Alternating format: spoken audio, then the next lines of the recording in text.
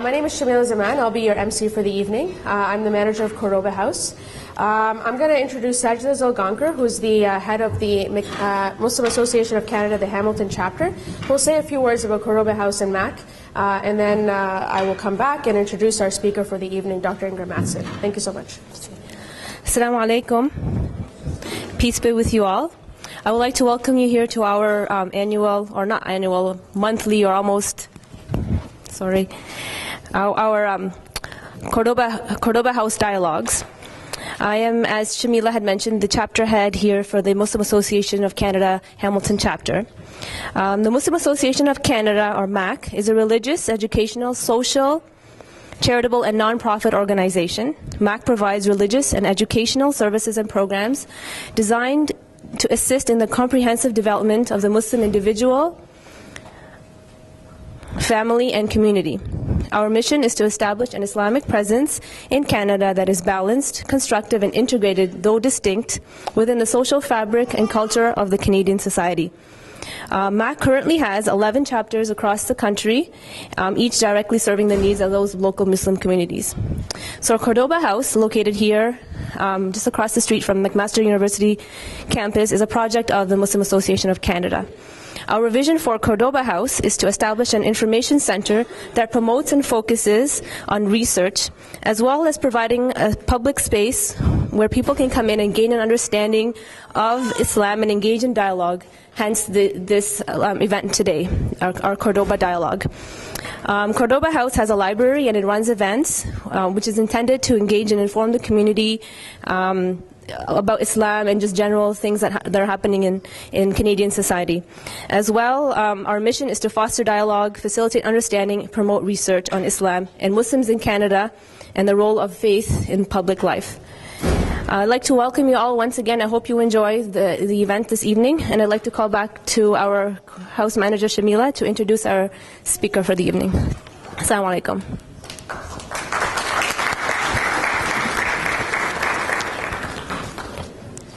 Assalamu alaikum, everyone. I'm going to just get right to the point. I'm not going to crack any funny jokes right now because I'm really sick. So,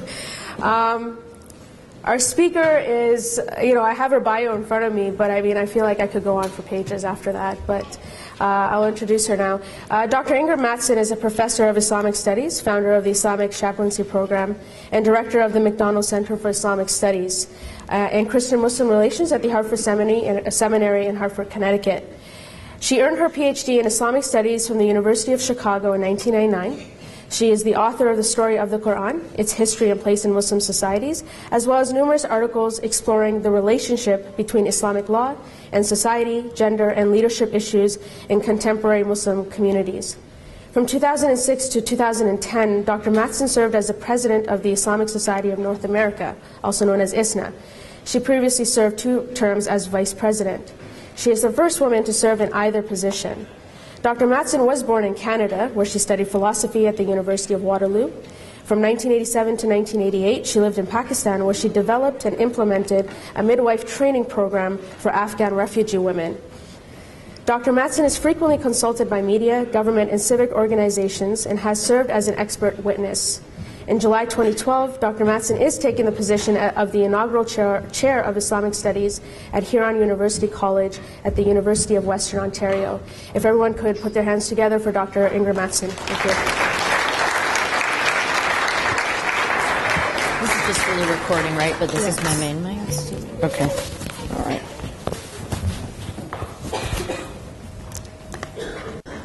Well, good evening. Good evening.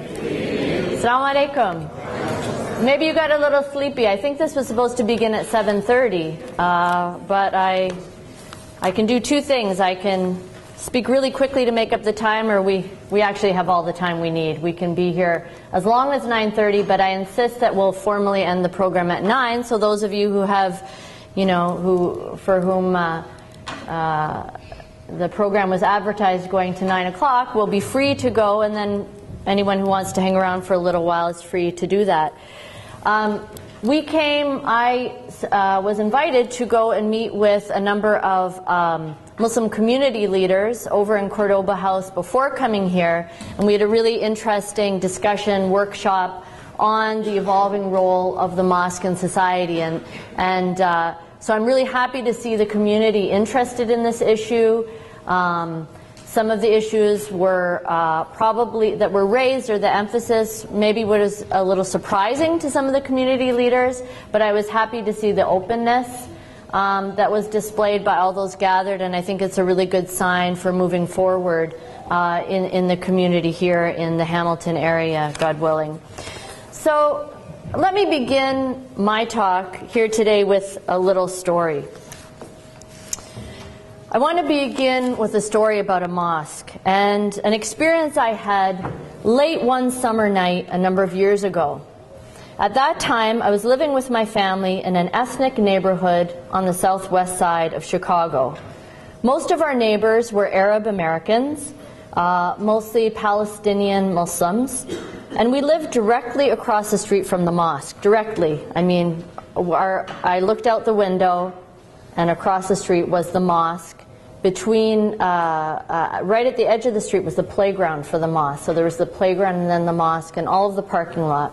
I could even see in the windows if I wanted to. The mosque, founded about 30 years earlier, mostly by Palestinians, had been built on land that others did not want or care about. It was part of a spread of vacant land hemmed in by two highways and the railroad tracks.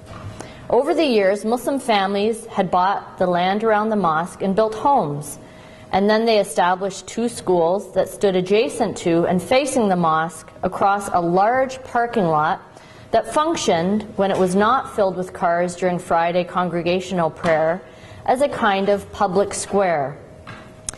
The apartment we rented was in the first house built in the neighborhood by a woman with small children after her husband passed away. Even though her former home was in a more upscale neighborhood, she felt that her fatherless children needed to live in the mosque neighborhood to learn experientially and naturally how to be good Muslims. So that night I awoke a little past midnight to an unexpected sound, a repetitive squeaking. I knew the sound well because the mosque playground, as I said, just faced my room, and the swings squeaked loudly. I checked my clock again as I heard the laughing of children. It was almost 1 a.m. I looked out the window and saw a man pushing two laughing children on the swings. Well, in the parking lot, there was only one car, a taxi, driving very slowly around the lot, parking in spaces, then backing out and parking again. The taxi was driven by a woman wearing a headscarf. For a while, I truly thought I was dreaming. It seemed surreal. But once I woke up a little more, I realized that this man had probably just returned home from a long day at work, driving his taxi. It was summer, so the kids weren't in school yet, and all the kids in the neighborhood, in any case, kept a Mediterranean schedule during the holidays. So the family had driven to the mosque where the father could play safely with the children in the middle of the night while his wife was learning to drive in the safety of the parking lot. Now, in Arabic, the word for mosque, masjid, is in the form of a noun that signifies place or time. So the mosque is a place where prostration, sajda, is formed. The place of prostration is the masjid. Sajda being the key posture of ritual prayer. But the mosque is much more than that.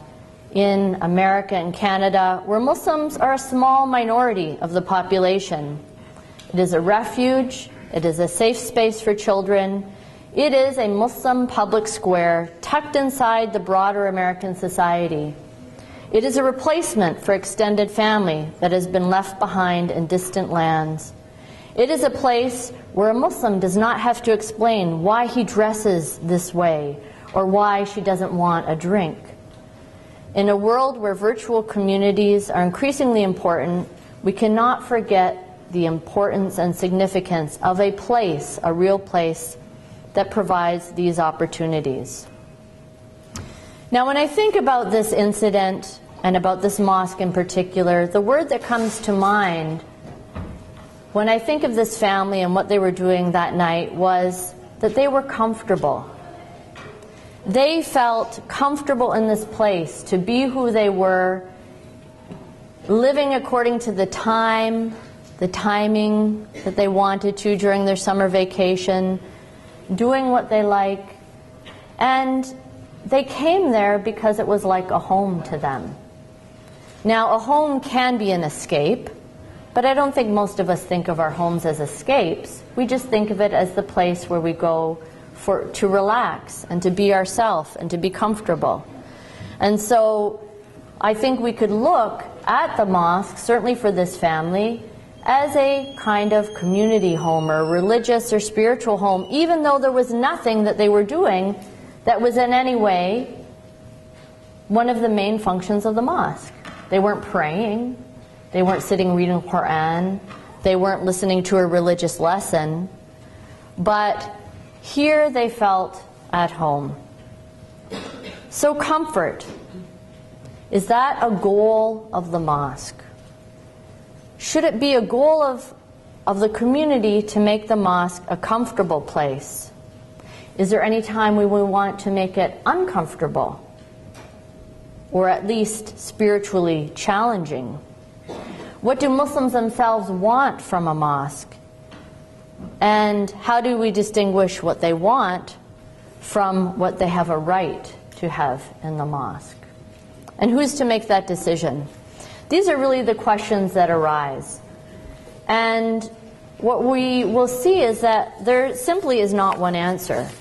The demographics of the, I'm so used to saying American Muslim. When we're Americans, we're so American-centric.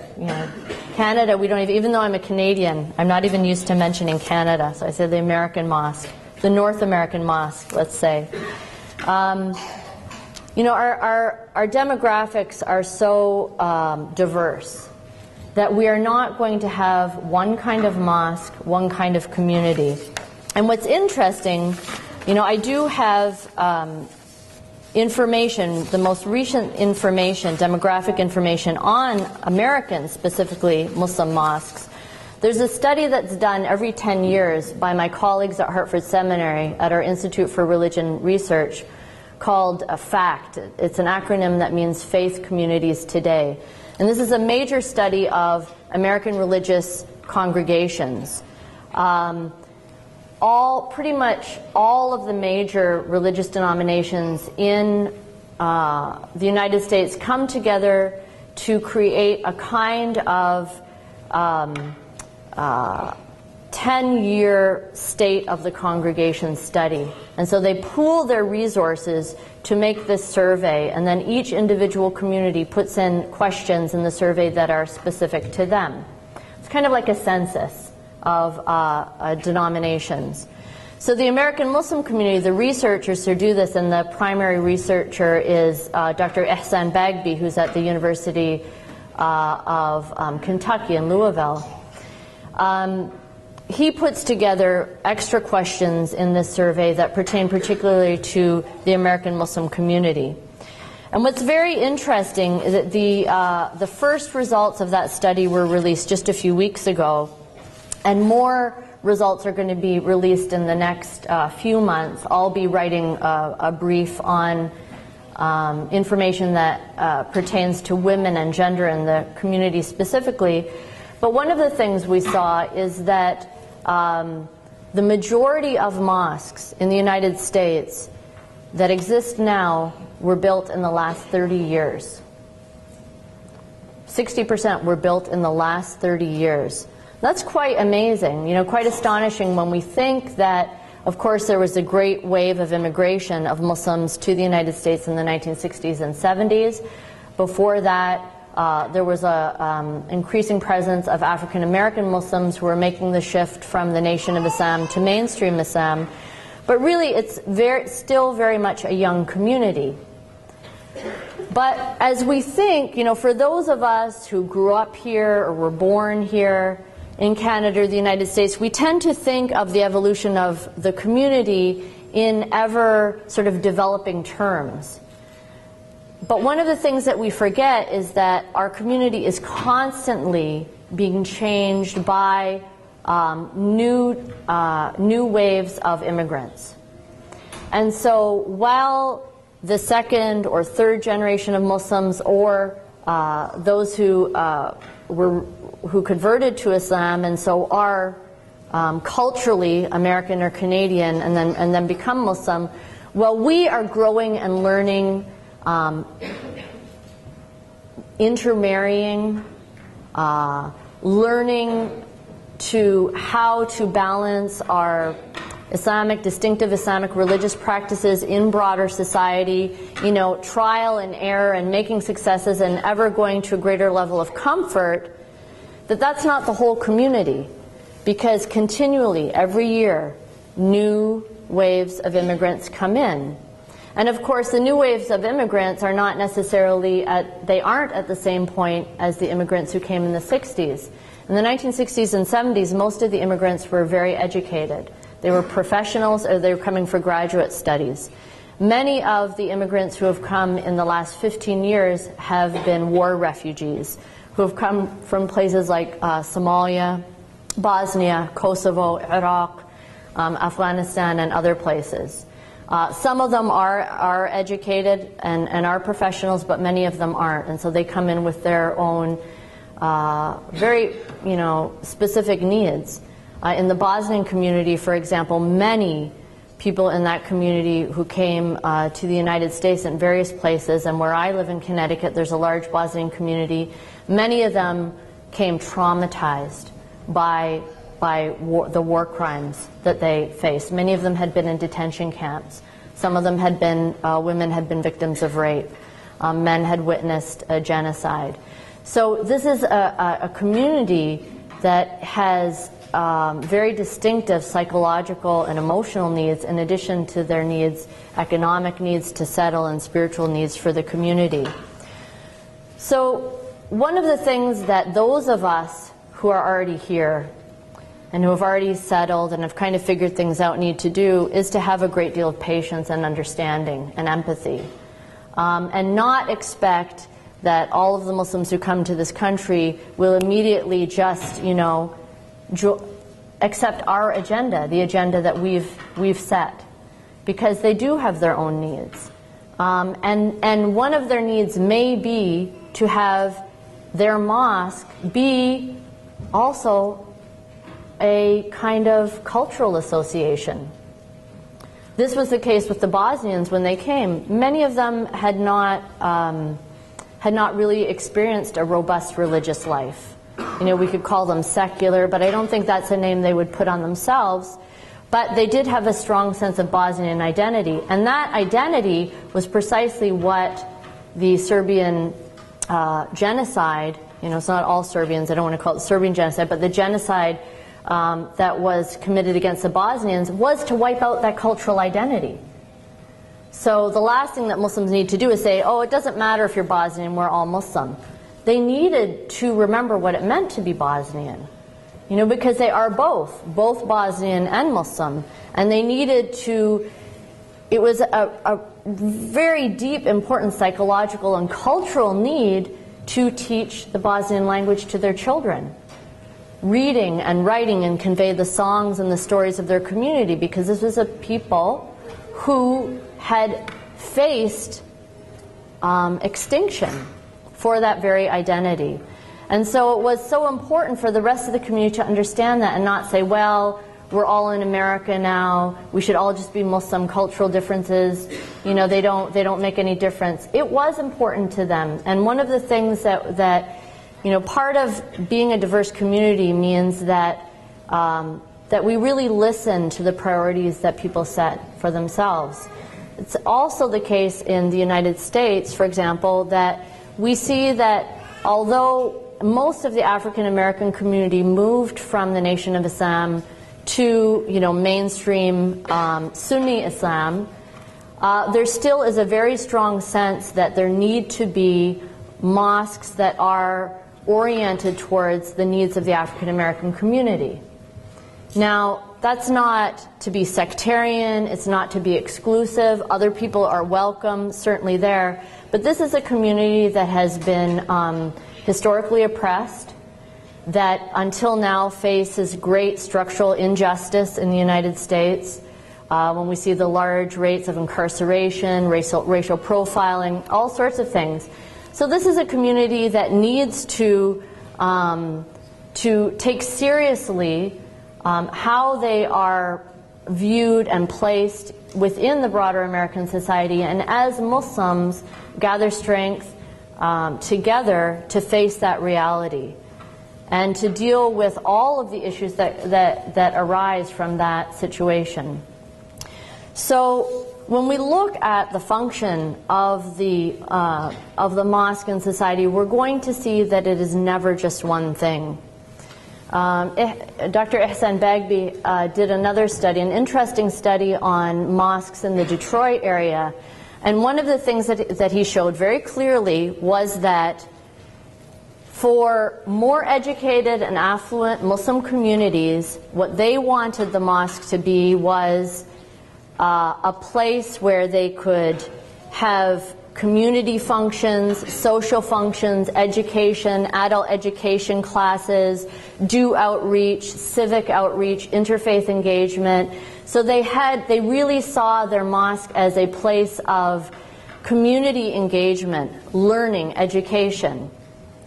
Whereas those Muslims who came from a lower socioeconomic level, who were less educated, wanted really one thing from the mosque.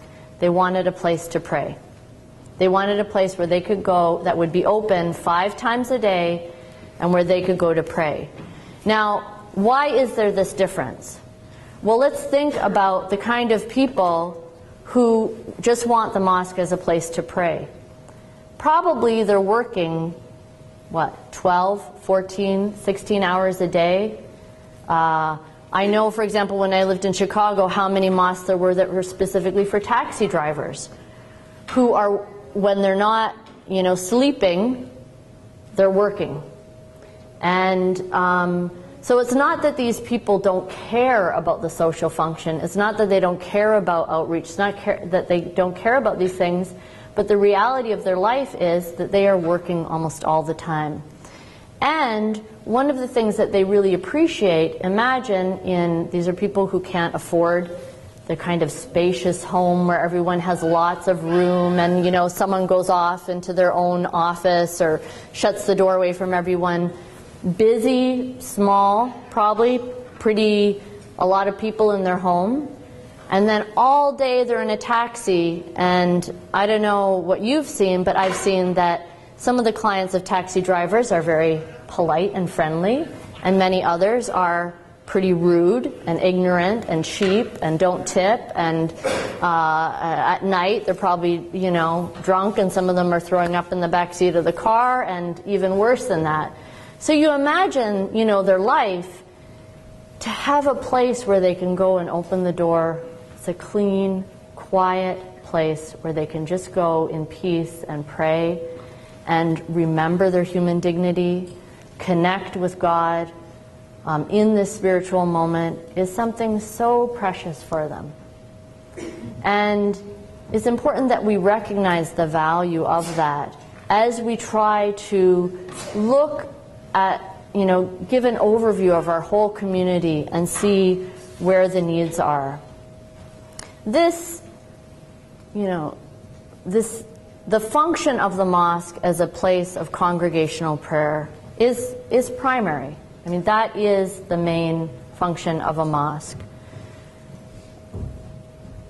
And the question is, how do we, if we start with that function, let's focus on that first. Prayer is not only the major pillar of Islam, but it is the thing that most scholars traditionally said really separates a Muslim from a non-Muslim. Someone who you can deny or question or have a different view on many things, but someone who says, I don't have to pray 5 times a day is not a Muslim, according to most scholars. Now, you may abandon prayer because you're lazy or sinful. That's not the same as saying, I don't have to pray. So prayer is so important. And to have that place is an absolute priority. But that's a place for the whole community. One of the things when I met with the community leaders at Cordoba House before we came, I mentioned to them this verse of the Quran that says, the believing men and the believing women are partners of one another. They enjoin the good and they forbid evil and they establish prayer. So here we have the Muslim men, or the believing men and the believing women, who are partners, and the word that the Quran uses is awliya. This is the strongest relationship you can get, relationship of dependence and care and concern for each other. And it's quite striking that in talking about the creation of a community, of an ethical community, which is what it means to enjoin the good and forbid evil, a community that cares, that lives ethically and tries to establish itself as a moral community. And by that I don't mean some sort of, popular issues about, just whatever is the moral issue of the day. I mean real ethics, that lives ethically. The next thing they do, the most important thing that they do as an activity, is to establish prayer. And establishing prayer means to establish a place for prayer. So this is a job of men and women. The Prophet Muhammad, peace be upon him, said, "La tamna'u ima Allah masajid Allah." Do not forbid the maidservants of God from the mosques of God. And his practice was for men and women to be in the mosque together. There was no divider between men and women in his mosque. When he came in, he would greet the women, he would talk to them, he would go back and listen to their concerns. So this was his practice, his sunnah, as we say, his normative practice that we should imitate. Unfortunately, the reality is that in many, many mosques, women do not feel comfortable.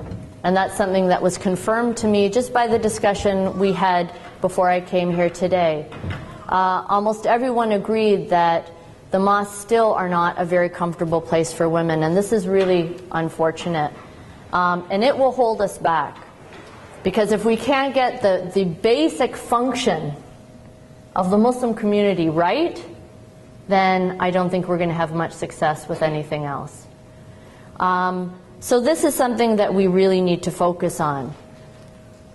One of the things that this new fact study shows, it's quite interesting. It shows that until now, most communities still have some physical divider between men and women.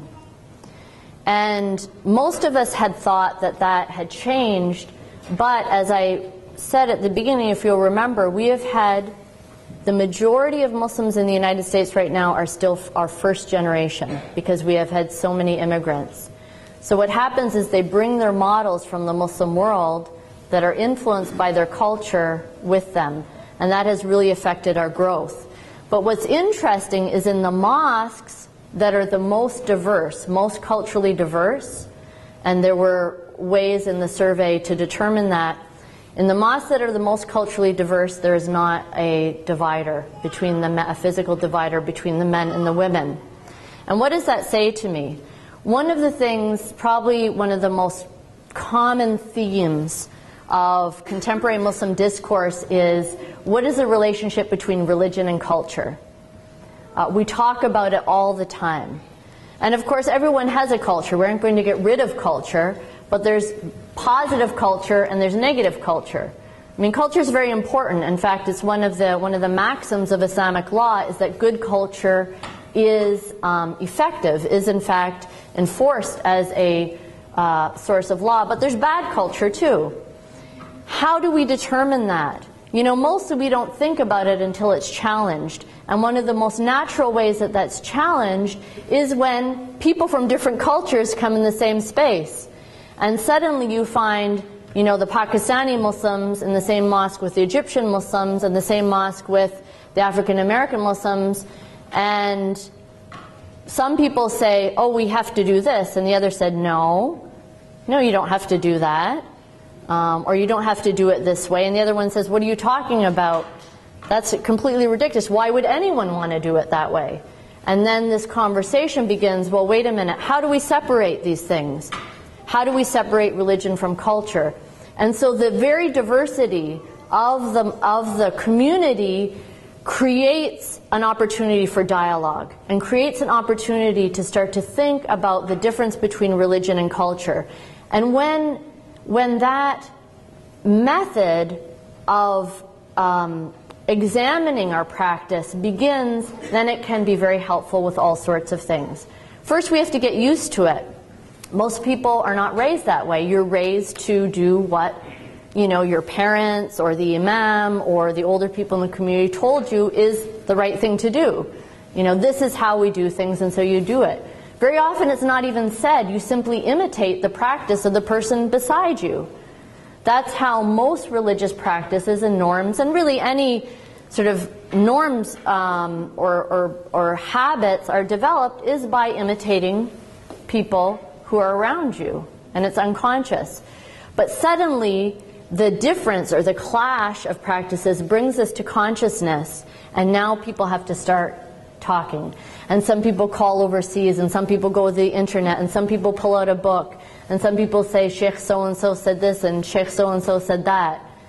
And all of these different forms of authority are brought in. And at some point, you know, the community has to decide, how are we going to make decisions? Given the diversity of opinions, and in fact the diversity of schools there are in Islamic thought, legitimate differences, legal schools, theological schools, how are we going to make decisions? And so at this point, the governance process becomes paramount. And when the community realizes that nothing is going to go smoothly unless they have a clear governance process, then you'll find that there's constantly problems and conflict that never seem to get resolved, because what happens is they only get pushed aside for a while. Whoever has the strongest voice or the strongest opinion or the most fluent Arabic and can, you know, hit you over the head with some kind of hadith, or, you know, they're going to get their way. And people will feel resentment, and they'll feel frustrated. They'll feel, well, this isn't really right, but I don't have the, you know, I don't have the knowledge to respond. And so it's really at that point that governance becomes more important. And it's at that point that the community realizes, you know what? This is our responsibility, our collective responsibility. We cannot avoid it. You cannot simply call a scholar overseas and that ends the problem, because why would you choose that? What gives that scholar authority over someone else? That won't work. It is our responsibility. I remember I've gone to communities before, especially when I was president of ISNA, and sometimes people would come to me and they said, oh, we're having such a problem with our imam. You know, he doesn't understand our issues, and he doesn't, you know, he's not very friendly with the women, and he doesn't speak to the youth. And I'm looking at this person, there's someone on the board of the mosque, and I say, well, you know, I think you should write to the Vatican and tell them that this imam is not working out for you. I said, he's your imam, you chose him. You know, what are you complaining to me about? So why do we get in that position where we end up binding ourselves or putting in authority someone over us, and then they're not the right person? So the people are as important as the space.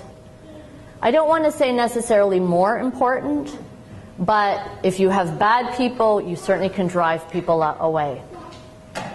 And one of the principles, the major ethical principles or foundational principles of Islamic ethics is, it's better to avoid a harm than to do a good. So I would rather you bring no imam than to bring an imam who's going to drive people away from the mosque. Right? You know, just have a well-organized and educated laity until you can bring someone who has that expertise, rather than have someone who's going to drive people away, and we all know about those situations.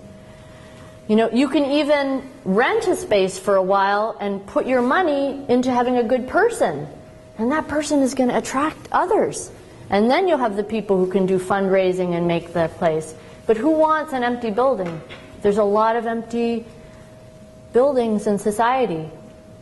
You know, people, whether it's in the for-profit or not-for-profit sector, if they begin with a building, very often they find out that that building remains empty. So, what do we need? What do we need from the leadership? Well, that's what you have to decide, and it's going to differ from different communities. How many people here are on a board of a mosque or Islamic center? Can you raise your hand if you are? If you have been or are? There's a few. Okay. Now, how many of you people who are on a board of a mosque or Islamic center wrote a professional job description when you hired your imam? Can you raise your hand? 1, 2. Are you in the same mosque or different one? Okay. So it seems like such a basic thing, but we have this, in most cases, when I have had requests to make referrals for imams of mosques, and I've asked it's inevitably the president of a board of a mosque who asks me, I say, okay, can you send me the job description? And most of the time they don't have one. Now, if they have one, very often it's 5 points. Must have memorized the Quran, must be fluent in Arabic, fluent in English, and can relate to the youth. I'm like, okay, well, at least they thought of some of the needs that they have in the community. But is this realistic? Is this realistic in one person, that you can have all of these things? And then I asked them, what are the benefits? What salary are you willing to give them? What benefits are you giving them? And what is the governance structure? What is their authority related to the board? Can I see that? Very seldom do we find that. You know, I founded at Hartford Seminary a program for Muslim chaplains. It's the first program for Muslim chaplains that's accredited by the Association of Theological Seminaries. Now that program's been going about 12 years, and I have fantastic, brilliant young Muslims, both men and women, who are choosing this chaplaincy as their first career. My students have been placed at Yale, Princeton, Duke, and many other prestigious Ivy League universities. They're working in correctional institutes, in hospitals, and in the military. I have not had one of my students, not one, who has been willing to give up chaplaincy to be the imam of a mosque. And each one of them has been asked. And what is their reason? They say because the communities don't respect the imams. It's very interesting, because when you ask the communities, they say, oh, our imam doesn't understand us. Our imam just knows the Quran and isn't educated. So we have this split. What's happening? So I think at this point, our mosques will not succeed unless we take seriously, 1, governance, 2, the functions that we want performed within the mosque, and then 3, take a professional approach to human resources. 1, a realistic job description. You cannot have someone, maybe there's someone like, may God preserve him, Imam Suhaib Webb, who has just been appointed as the Imam of the Boston, the Islamic Society of Boston, the Cambridge Mosque there. Fantastic. Muslim American, convert. He used to be a hip-hop DJ. He knows everything about American culture. He went to Mecca, memorized the Quran. He went to Al-Azhar. He got his alim degree. I mean, he's got everything. Came back, same person, beautiful person. He's been in the mosque for 2.5 months. I saw him last week. He said, the first week I had people coming to me and saying, I've got, this problem with my marriage. Other people coming in saying, I was sexually abused. Other people coming saying, I have addictions. And he just said, whoa, I wasn't trained for any of this. I wasn't trained for any of this. So he talked to the people of the community, and they said, okay, you know, so-and-so is a social worker and she can help you with referrals for this problem. So-and-so is someone who's involved in the, you know, local youth issues who can help you with this. And he said, I'm an imam, I've been trained for certain things, but I cannot do everything. And identifying that was very important because, again, first do no harm, right? Which is basically the epitome of the ethical principle I mentioned. It's better to avoid a harm than to do a good. If you don't know, then don't advise people or counsel them. So to know that, and then to get together a group, to get together a committee that is going to be able to identify the needs, and if you can't have the needs served in-house, then you need to be able to make referrals. And you know, that's a lot of what my chaplain students do, even though they're trained in counseling. Many of the issues are too, you know, they're too extensive for them to deal with, to follow up, but they know how to identify the issues, the human needs, and make referrals. So very often what one of the things Muslims say is that, you know, the mosque should be the center of the community. And sometimes that is, there's a misunderstanding in that, thinking that everything should be done in the mosque. And that's not the case. It's not always good for everything to be done in the mosque.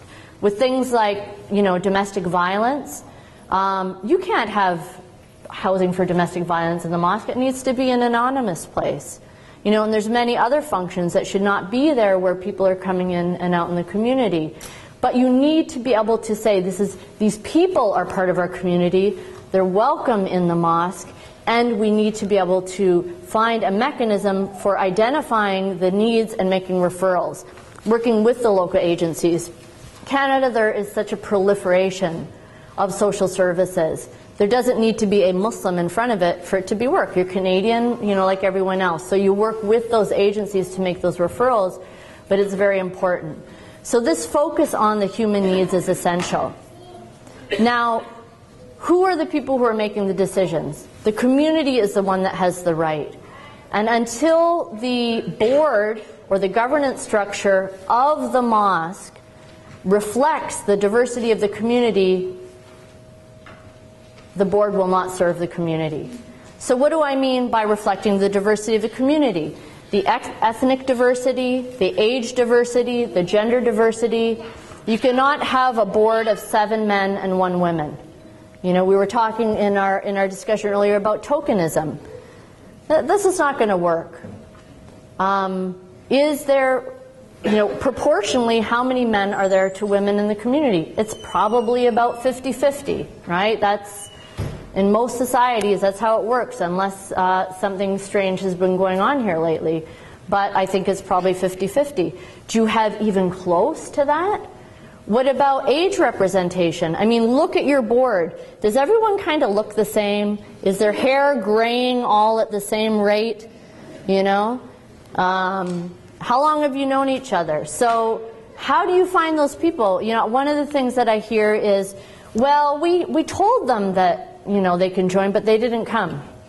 Or, where are they? We asked them to step up. Let me give you a few things that happen. One, my first experience on the board of an Islamic organization was when my children were in a local Islamic school. And that school was founded by 3 very generous, God-fearing, you know, wonderful brothers who put a lot of their own money and time into founding this school. May God bless them and reward them. That's the founder stage of an organization. And it got to the point where, you know, they'd been doing it by themselves now for 10, 15 years. And the parents in the school, they weren't satisfied with all of the decisions that were being made in the school. They had no outlet for giving feedback. And it reached a point of quite a lot of tension in the school. And so finally, the board was so reluctant to give up any of the decision-making power. Why? Because they knew each other, and they really trusted each other. They were so afraid of what would happen. But because of pressure of the parents, they finally capitulated, and they said, okay, we'll let 2 parents on the board, one, representative of the fathers, one a representative of the mothers. So that was fine. So I'm sitting in a meeting. I was doing my doctoral studies at this time. So I'm sitting in a meeting with the women, and we're saying, okay, so who's going to do it? So we select one woman. Oh, no, I can't do that. No, my husband, he won't like that. He won't like it if I go to those meetings. Then another one. No, I'm not going to do it. I'm not going to do it. I'm standing there saying, what are you doing? We fought for this right to be on the board, and now no one's going to do it? So I was so frustrated, and I knew my husband, God bless him, who's sitting here, who always forced me. I said, fine, I'll do it. I'll do it for a little while, and then one of you has to take over, because I'm too busy. I'm studying, and so they said, yeah, you do it. All right. Okay. So I go to my first board meeting a few weeks later, and I'm like, okay, where's the board meeting? They said, oh, at so-and-so's house. I said, what, the board meeting's at his house? They said, yeah, 7 o'clock at night. I'm like, okay. So I go to his house. This is a very generous, wonderful man, lives in a beautiful home. I go in the home. Where's the meeting? Oh, it's downstairs. It's in the man cave. The meeting's in the man cave. So I go downstairs. There's 7 men sitting around the table. I said, all right. Because this way, guess what? His wife's in the kitchen. She brings down tea. She brings down sweets. So I told him, I said, look, this isn't going to work. I don't want to come to meetings here. We have to have the meetings at the school. Oh, they grumbled. They really felt very comfortable in his home. But I said, I don't. And no, even if I'm comfortable, why do you think no women want to take this position? This is very awkward. So we had to change the meeting, to a professional in one of the rooms in the school at a reasonable time, and finish it at a reasonable time and get out. And fortunately, after that, it was, a good experience. And after that, then women didn't only have to be the Mothers Club representative, they could be on the board in any position. And women after that served in that position. But that shows, one of the things that are you really making it friendly? To just say, oh, yes, anyone can come doesn't work. You have to really look at the structure, at the space. Are you, in fact, making it welcome? And then the other thing is, sometimes you have to develop the leaders. You have to do some role playing. You have to do some orientation.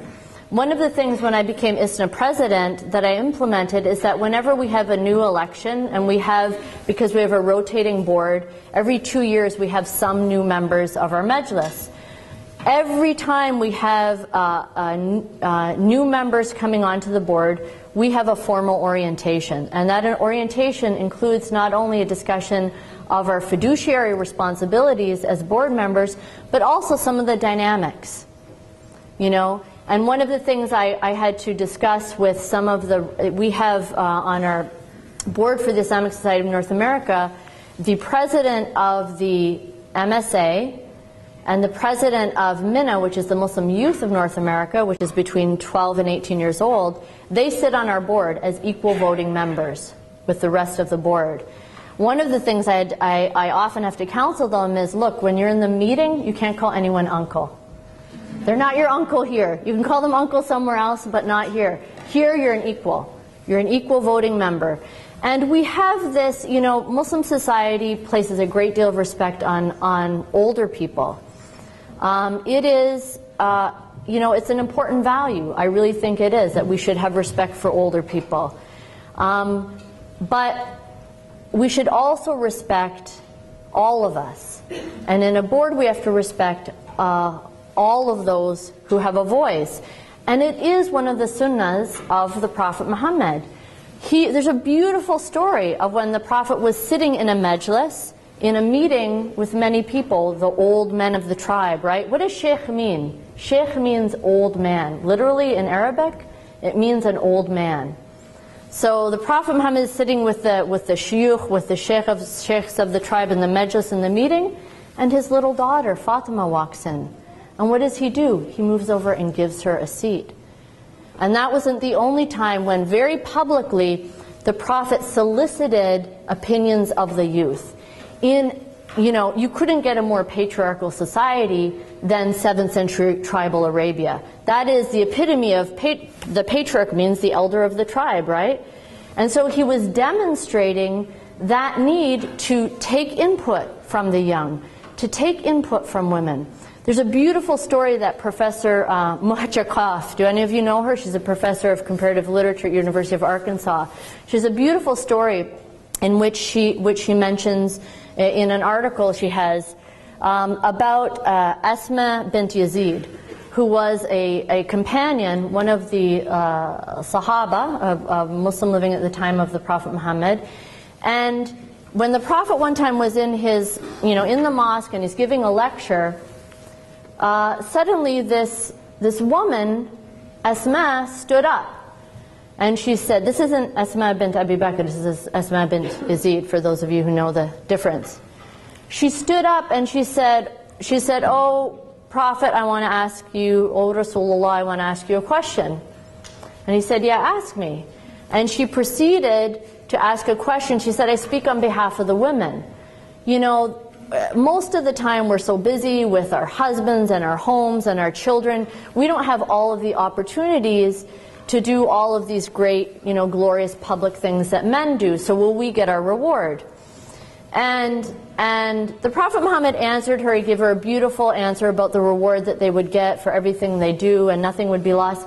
But the important thing is, before he said that, before he responded to her, he did something else. And just imagine, even if you were in your regular mosque and there's a visiting scholar, very respected scholar, think of someone who you think is, the most respected scholar, standing there giving a talk. The men are sitting and the women are sitting, and a woman stands up and interrupts in the middle. She says, "Oh, Sheikh, excuse me, I have a question." Now just imagine what everyone's thinking, right? This is what, like that, but this is what's the messenger of God, the Prophet Muhammad, peace be upon him. So what does the Prophet do? Before he answers your question, he turns to the men and he says, "Have you ever heard a more eloquent woman than this woman here?" So what does he do? He affirms her right to ask that question. He affirms her eloquence.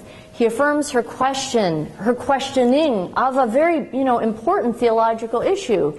And of course, the way the Prophet asked it in the form of a question, now everyone, all the men have to be sitting there, "Oh yes, no, we never heard, someone that as eloquent as that," right? They have to answer it in their heart. So it's a beautiful example of affirming that. Now, if those women had been in another room, how would she have asked the question? How would she have asked the question? This is the problem we have. How are women's questions going to be answered if they can't even raise their hand? If they can't be seen? This is a serious problem that we have, and it needs to be addressed. One of the things, and I want to close up so we have some time for discussion, one of the things that we talked about in our group over there is the fact that, a beautiful aspect of the musalla, which is the prayer space in a mosque, is there are no benches. There are no chairs. And everything is relational. We stand in relation to each other. We form the space by how we stand in relation to each other. So, yes, the traditional Sunnah way, I would say, of praying in congregation is that the men are in front of the women, so that men aren't behind women. Let me put it that way. But when the prayer's over, when I'm praying to God, and whoever's in front of me, whether it's another woman or a man, whoever it is, it doesn't really matter. We're just praying line after line after line, right? But when the prayer's over, is there something sacred that's called men's space or women's space? No, it's just space. And this space can be divided any way that we like. I have been in, there's some mosques that have enough money to have a nice separate lecture hall or a meeting room, and so after the prayer's over, everyone goes down, men and women, youth, and has a discussion, adult forum class, board meeting, something like that. But most mosques are not big enough. They don't have that space. So where is the public square? You know, where is the public space? The musalla has to be that then. And you know what? When the prayer's over, you can divide it whatever way you want. And I know it feels awkward at first, but there's nothing wrong with it. I remember when I was at the Islamic Center in Plainfield, which is where ISNA's headquarters is. It's a beautiful modern design, very beautiful. No minarets, no domes, but a very beautiful modernist design, this mosque. It's another question, you know, what are we putting our money into? Do you know how much a dome or a minaret costs? It's a lot of money. You know, if you're not going to be climbing up that minaret to make the call for prayer. But in this mosque, there's a beautiful open musalla. There's also a balcony with glass in front of it for those who would like to go up there, and some women pray up there. But in the open musalla, we have the men and women praying, and I was there for a wedding one time, and after we prayed dhuhr, then the sheikh wanted to have a public witness of the marriage contract. And he moved back from the minbar, so he moved back towards the middle of the mosque. He sat on the floor and he said, okay, now I want the groom and all the men on my left side, and I want the bride and all the women on my right side. So now we just switched the space, right? Now we just turned it. And it was very interesting to see people getting used to that. It's so easy for a practice to turn into a taboo. So it almost seemed like it was wrong for the men felt awkward, like walking in the space where usually the rows of women were, and the men felt awkward walking in the space where usually the rows of men were. But why? It's just a carpeted room, right? And so we did that, and then he proceeded to marry this bride and groom in front of the witness of the whole community. It was just a beautiful occasion. But, you know, also traditionally, if you go to the Middle East and you go to the oldest mosques, what you will find along the aisles, usually around the center where there's a center pillar, you will find a very high, an elevated chair called a kursi. Means chair or throne. And in fact, these were endowed chairs for lecturers in mosques. It's where the idea of an endowed chair in a university comes from. If you read the research of George Maqdisi's great research he did on the transfer of models of endowed institutes of higher learning in the Muslim world, how that was transferred into Europe after the Crusades. Really, the Crusaders took that knowledge and transferred it, or the people who came with them transferred it into Europe. So the idea of an endowed chair comes from these chairs that could be in universities, or they could be in what were called jami mosques, the congregational mosques. That chair is not where the minbar is, at the front, where the imam or where the khatib, the preacher, preaches on Friday. It's at the side, so that when the prayer is not going on, anyone who wants can gather around the scholar and listen in that space, and there's still space on the other side if people come in and they want to pray. So what I'm saying here is that we need to be more creative with our space, and creative doesn't mean, you know, the evil word that Muslims know, which is what? Bid'ah, right, bid'ah. Because Muslims have always been creative with this space. Go travel. I encourage you, urge you, go travel across the Muslim world and go look at old mosques and see how the space is split up. And you will see that they used the space well. And they had the form followed function. And one of the beautiful things of having, as I say, of having a space with no chairs or benches is that you can make what is really the hallmark of Islamic learning and community is the halaqah, is the circle. Wa'al Halaq, who's a professor of Islamic law, he used to be at McGill, now he's at Columbia, and he has a new book on Islamic law. He spends a lot of time talking about the halaqah as really the unit of learning in Islamic society. And that circle can be created anywhere. So when you have the visiting scholar come to the masjid, or the imam who wants to talk outside of prayer, move him, move him to a place so all of the community feels comfortable coming around in that circle and hearing and learning, and can not only hear, these aren't monologues. Only the khutbah, only the Friday sermon is a monologue. The rest should be interactive, and that form needs to be established. You cannot have that interaction without having the space to do that, without constructing an opportunity for all to be involved with that. Well, I have so much else to say, but I did promise that I would let you go by 9, so I'm going to close here and have some time for discussion. Thank you.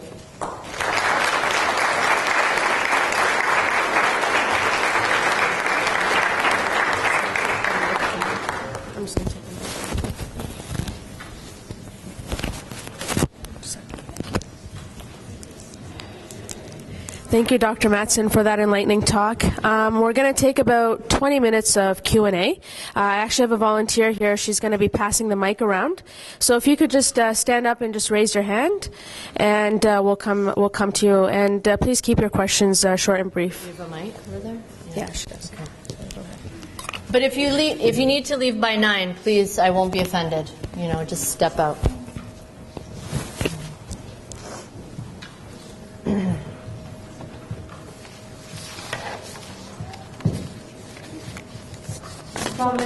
Wa alaikum salam. So what advice or practical advice do you have for sisters who are trying to challenge the status quo within the different mosques in terms of removing the barrier or the partition that separates the sisters from the brothers? Because what often happens is that the sisters who engage in this type of work get ostracized, they get blacklisted, they get targeted for being someone that shouldn't be engaged in this type of work. So what kind of practical advice can you give for the sisters in this type of work? Well, first of all, I don't think it's the responsibility only of the women. I mean, it's the responsibility of the whole community. So for the men to leave the women hanging in this situation is really unfair. Do they not have daughters? Do they not have sisters? Do they not have wives? Even if they have none of this, what about how many new Muslims do I know who have been so excited to come to the mosque only to feel shut out? They have so many questions. They want to be part of community. They want to learn something. And they face literally a wall between them and the source of that knowledge and sense of community. So I really think the men have to step up and understand this responsibility as well. This is not just a woman's issue, right? This is an issue for the whole community.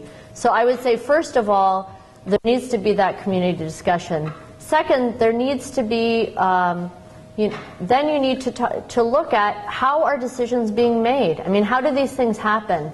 Sometimes, as I say, it's simply because someone is particularly pushy or vocal. And clearly, most people do not go to the mosque to engage in conflict or controversy. And by nature, most people are conflict averse. This is how we're made. We don't want to get involved in conflict. But the reality is, and I don't like it. I'm extremely conflict averse. But sometimes, you see an injustice, you have to deal with it. You may not like it. It's not, why you came to the mosque, but the reality is you find an injustice there. You need to deal with it.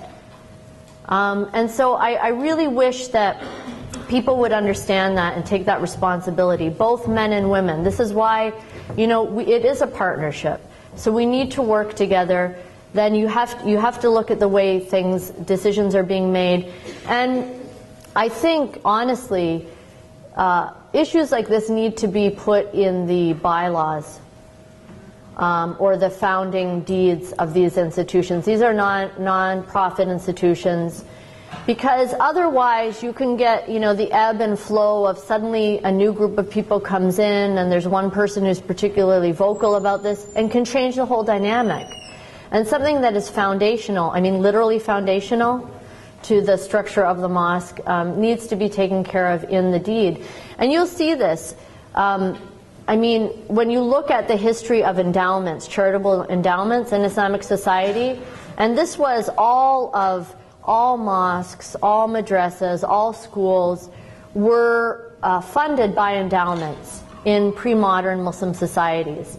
Unfortunately, the colonialists took them over, and then the nation states, they were all nationalized and put under these ministries of religious endowments and religious affairs. So most of them under government control in the Muslim world. We don't have that here. We have the right to do what we want. So we need to really pay attention to these founding documents. And the founders of endowments were very particular. If you look at the founding deeds for mosques, you can find things like, I remember Dr. Omar Abdullah was telling me about one endowment he was reading, a mosque that was founded by a woman, in which she not only designated, described the space and what activities would go on, but she even said the imam or the preacher should not yell at people and put them down. And I mean, she gave very detailed instructions about the kind of religious lessons and teaching and presence that she wanted in that. So I think these issues are so important that we really need to get them at the groundwork. And we shouldn't always go, this is the difference between a right and a need, okay? Women have the same right as men to go to the mosque. And it's not sufficient, the fact that men can say, oh, women aren't required to go to Jummah prayer, does not at all in any way impact their right to be able to go to the mosque and to have that space and to be part of the community. Those are completely two separate things. And so I think once we understand these and really understand the law, Islamic law, as well as our tradition, I think we'll make some progress, inshallah. Thank you so much. And I just wanted to say, I'm still in the questions. I just have two really quick questions. One is just a follow-up to what we just pointed out. And I appreciate your response and what you've mentioned, though, what keeps coming really strongly back to me as you speak of all these practical solutions that we should start implementing is that, we here at McMaster University, and I'm part of the MSA, and I'm a great supporter, have a female president. So we've come to that point where we even have a female president. Nevertheless, the amount of struggle and difficulty and hairs and the huffs and puffs that went about just to change the basic structure of a very well-attended, famous kind of halqa of the MSA was a huge ordeal. And it wasn't one that I had to go through. It was one that someone that I mentor, actually, someone I'm very proud of in our community, had to go through. There were women who came and said, we feel marginalized. We don't speak up in these halqa groups in this circle because the speaker, who is male, sits on one side and everyone else sits on the other side and women are kind of at the back. Right. The question became, why do they not engage? Why don't they speak up? And maybe they're all stupid, I beg to differ, or maybe they just don't feel that they're being welcome. Right. And that even though they have the opportunity to speak up, that is not facilitated by the space. Now, to change the setting, it finally has changed. It was a huge ordeal. So my question to you is, and this is in the prayer space just on campus for the female president.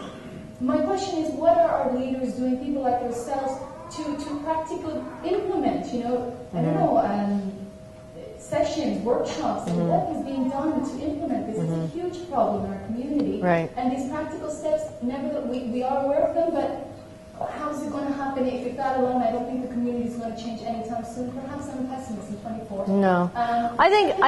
I'll tell you, there's a lot of change. One of the things that we see, the difference between Okay, this fact study I mentioned was done in 2011. 10 years before, the study in 2004 showed a huge difference in the attitudes of Muslims towards women's participation in the board. The vast majority, over 90% of American Muslims, these are Americans, believe that, or they have no obstacles to women serving on the boards of their mosques. Now, 90% have not had a woman on their board in the last 5 years. The number, I don't have it in front of me, but it's only about 60%. But the shift in attitude is tremendous. The shift in attitude is something like a 30% increase. I mean, it's a huge increase in 10 years, which shows that the education that we're doing, the modeling that we're doing, I think are helping very much. One of the things that ISNA did over 10 years ago was to develop a document called Best Practices for Islamic Centers. There's 8 different aspects to that. One of them is women's participation in the mosque. The other is governance, financial stability, interfaith engagement, youth, you know, these kind of things. We not only develop those guidelines in consultation with the community, but we go around to communities and we give workshops on it, talk about it in the convention. And then there's a separate document that was prepared by the Islamic Social Services Association. Those of you who know Sister Shahina Siddiqui, and in conjunction with Women in Islam, which is a New York City-based organization run by Aisha Al-Adawiya. They consulted a number of scholars and prepared a document called Women-Friendly Mosques, something subtitle. But in any case, that was supported, you know, CARE signed onto that, ICNA, ISNA, all sorts of organizations signed on to it, so it began to be disseminated on the internet. I think that's really affected attitudes. But, so that's a huge step. I mean, changing attitudes and perceptions is big, but then you have to move on to the things like making sure that the atmosphere is truly welcoming and friendly, possible. You know, as I said, like my example with not having the meetings in in the school rather than in a man's home. And then there has to be also training. You know, one of the things, there have to be opportunities for that, because it's a question of getting used to treating each other with dignity and respect and equally, without these kind of hang-ups that unfortunately, you know, some people have. And realizing that there are there are priorities. I mean, I understand that for example, I don't think there's anything wrong with, say, young Muslim men who aren't married, thinking that it's better if they spend more time, you know, in a kind of more all-male environment than with young women. I understand that, but the reality is they're spending all day in school with women and they're able to treat them respectfully and focus on their work. So they need to be able to model that as well. I mean, you're focusing on the lesson. You know, you have to learn how to do that. So I think here we have to have some respect for each other and understand the concerns, but at the same time realize that if someone's struggling with something, we can empathize, but that isn't a reason or an excuse for excluding or marginalizing half of the community.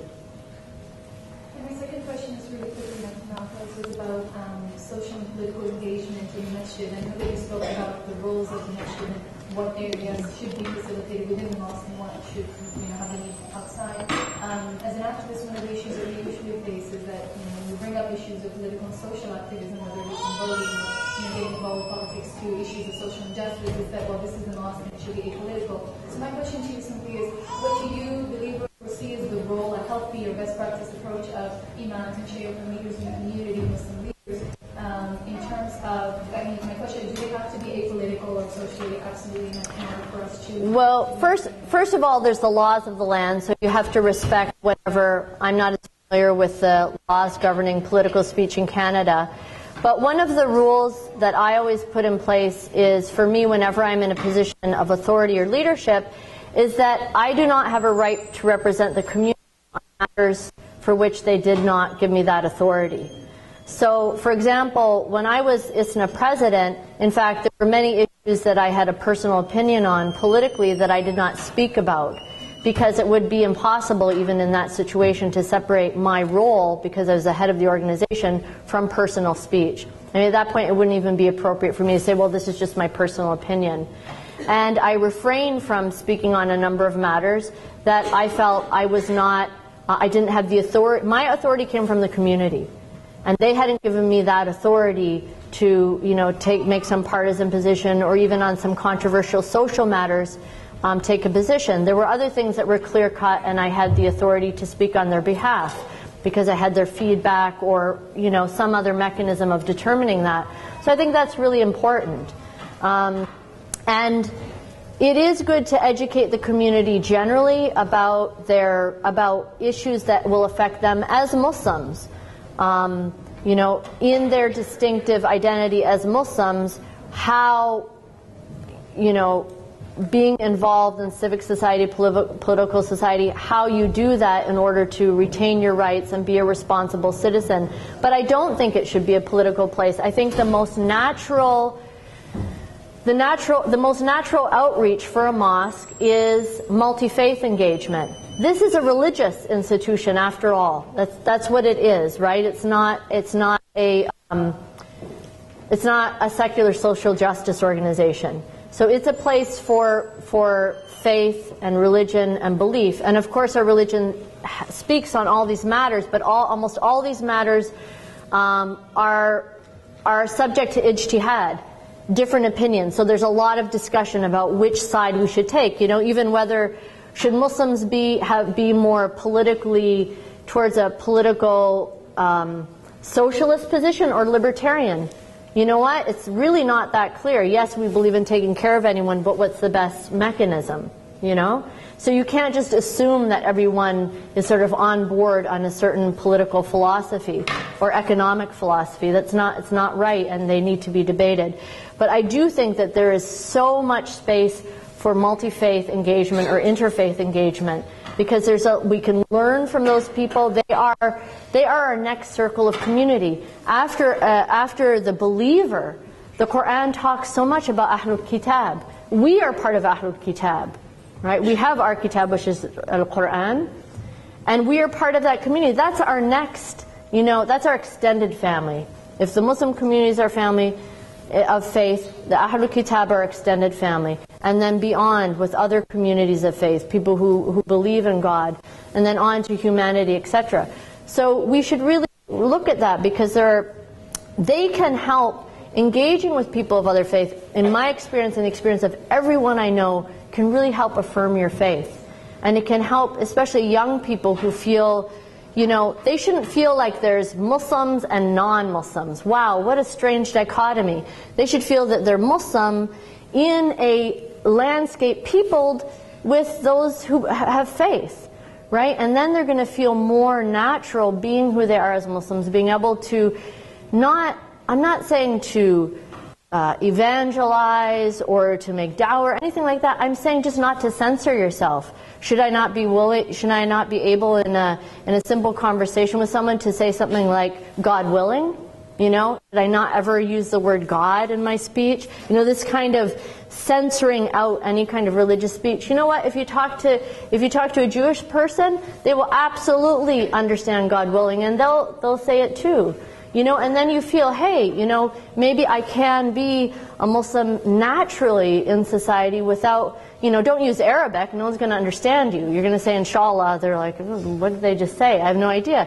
But you can say God willing, it means the same thing, and they'll understand you. You know, so I think that we should first look at interfaith or multi-faith engagement, you know, bring people in to give some basic information, if necessary, if this is the only place where you could get it, in the mosque, or where you think it's going to be the only place. But I don't think it should be a place, the mosque itself should be a place for political speech.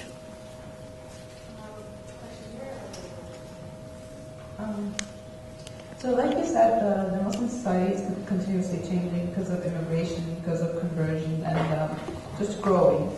In Europe, and the society or the community creates the mosque, but also the mosque empowers or influences the community. So can you sort of give us a roadmap or tips or how to go about bringing change into a masjid? Not just the issue of women. So there's lots of other issues. It's the issue of tolerance. So there's a lot of intolerance towards children, especially like in Ramadan, the prayers at night. There's always intolerance for children. So all of these issues, there's lots of issues. Yeah. It's funny though, because when people say children, they usually say sisters, get your children. Yeah, as if men don't have children. Yeah, it's very odd. Well, you know, I can't give you a roadmap, but I really do believe that, look, the crucial issue is that you have a clear governance process, and that those who are in that you have a mechanism for continually renewing your leadership, and that leadership must represent the diversity of the community, must reflect the diversity of the community. You know, in miniature, that it will look like the community looks. And then you're going to be able to have open discussions and make your priorities, and it's going to be different for different communities. And you may say, okay, you know, there's lots of different solutions. Maybe your community can, you know, designate a certain space for children.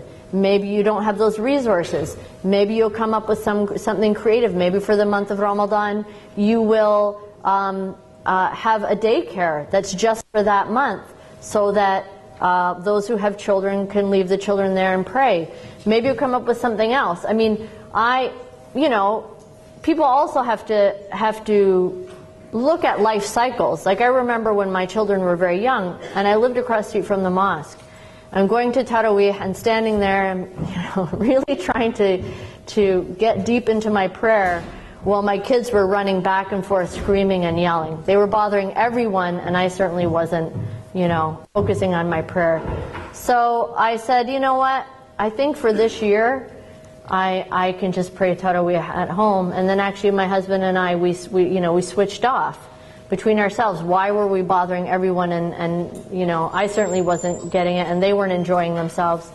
So, and then when they got older, I had all the time in the world to go there, and it was no problem. So we kind of have to look at different life cycles, and some of the solutions, they have to come within the family.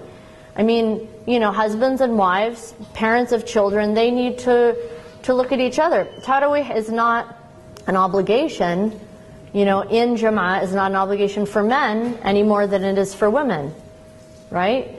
It's not an obligation.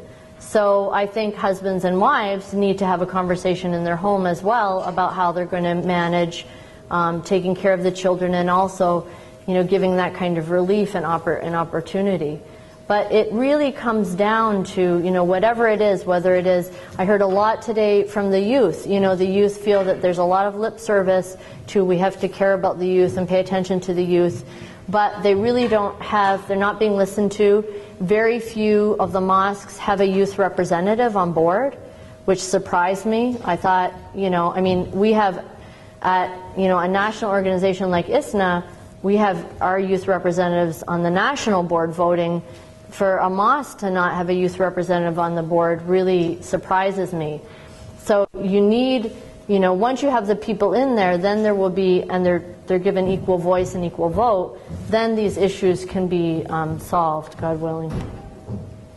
I think we said that people could leave at 9:10, and I just want to, I really respect people's time. You know, I really value the fact that people are coming and listening. So I think we should close up. And then if there's, you know, I can stick around for a few minutes.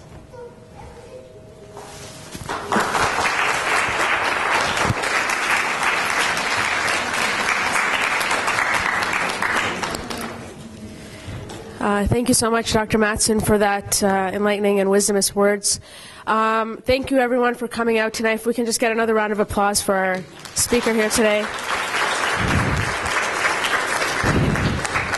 For those who stuck around, I really, really appreciate it. We all really appreciate it. And please have a safe drive home. Thank you.